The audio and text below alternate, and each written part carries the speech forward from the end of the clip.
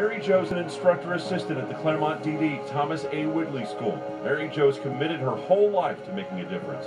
She's always able to find what a child can do and pushes them to be successful.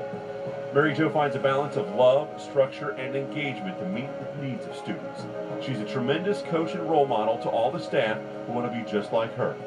Mary Jo sets high expectations for herself, and she celebrates the students' small successes every day. I think it's great that we are getting this out there. I think that the community we live in is so not up to date on what these kids can do. And for everybody, this wonderful program you have gets it out there and lets people know and be a little bit more educated on what these autism kids go through every day. My motivation is every day when the yellow bus shows up and those kids get off that bus and they have a smile on their face, or they hug you, they know your name, they work hard at their jobs all day to please you, and they're just hard, dedicated people.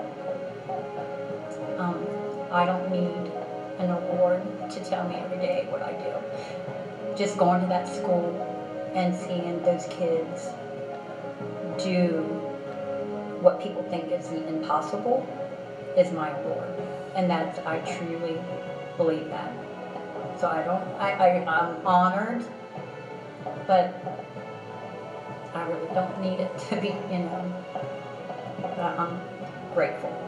I just want to say thank you for my puzzle piece, because actually I was thinking over the weekend, and I'm like, I told Bill, I said, I know what the puzzle pieces are now.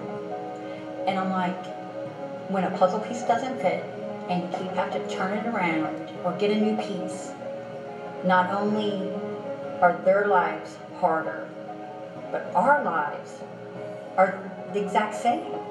Without all those puzzle pieces matching and becoming a puzzle and fitting together, your life is going to be a problem. It's going to be hard.